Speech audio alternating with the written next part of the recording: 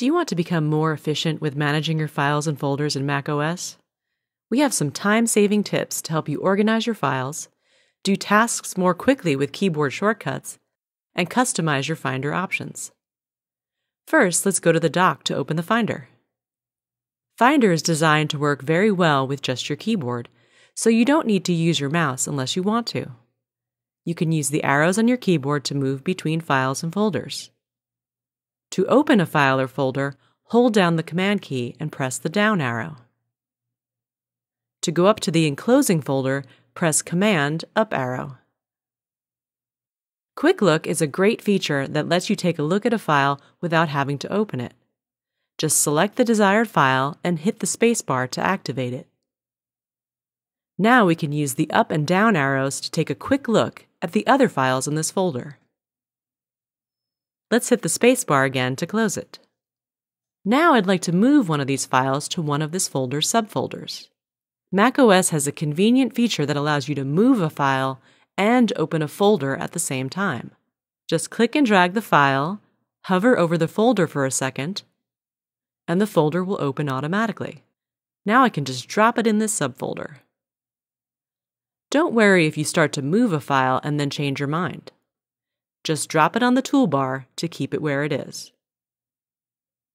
To quickly get to your frequently used folders, you can customize the Finder sidebar.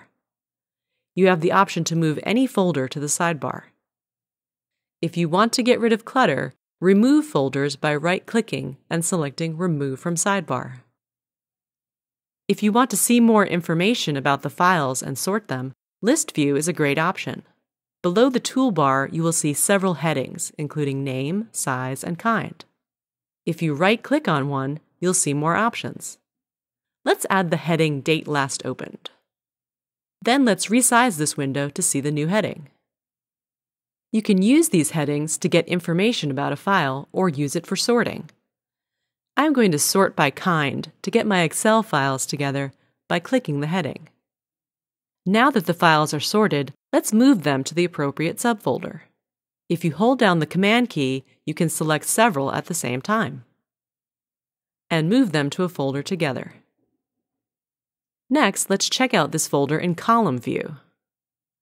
This is a good option for viewing the contents of multiple folders and subfolders, and it gives you wide flexibility to move files across folders. To make content easier to view, you can resize the columns by dragging them. If you hold down the Option key while dragging one of the borders, all the columns will resize at the same time. If you want to better visualize your Finder contents, you may want to use Icon View. It shows each file as an image along with its name. If you are working with image files, this allows you to quickly identify them. To make changes to your Finder settings, you can go to the Preferences.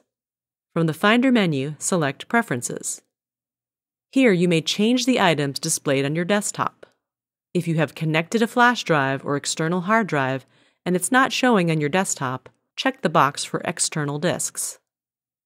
You might consider changing your default folder so you can go straight to this folder each time you open the Finder. Finally, if the Finder stops working or your folders disappear, you can restart it by using the shortcut keys Option, Command, Escape. You can use this anytime one of your apps stops working. In this case, we'll select the Finder and click Relaunch. Then click Relaunch again. We hope these tips help you to get more from the macOS Finder.